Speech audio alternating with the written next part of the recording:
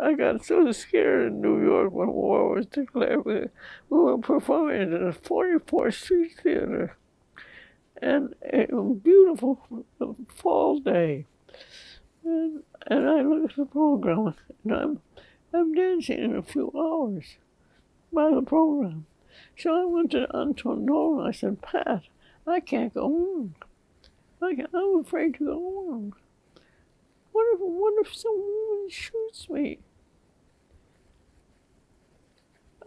I had this vision, you know, I'm dancing away, and for one instant I'm alone on stage, and this woman who's just lost her son